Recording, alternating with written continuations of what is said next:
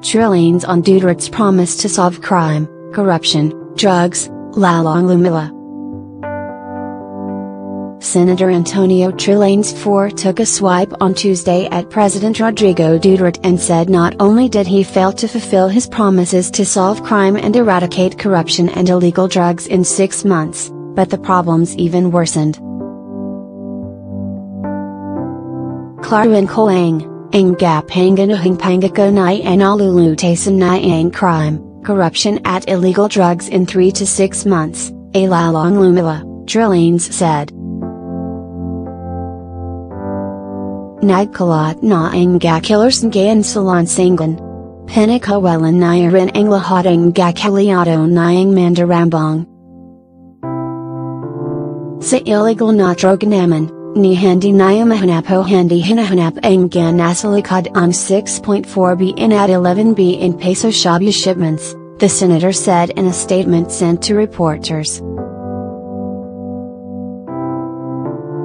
Trillanes also hit Duterte for saying he fulfilled all his promises except his promise to solve the traffic problem because he was not granted emergency powers by Congress.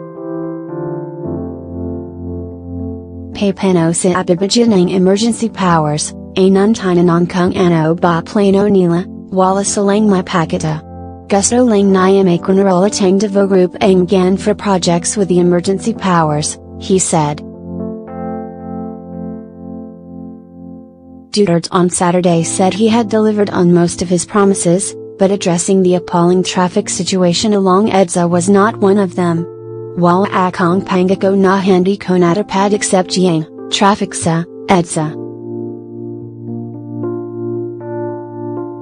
Nangako ako ang free tuition nandiyan na ang batas, nangako ako ang free universal healthcare, primado ko na ang batas, Duterte said in a speech in Banan City, Laguna. The president then blamed Congress, which had not granted him the emergency powers needed to solve the traffic woes along the major thoroughfare.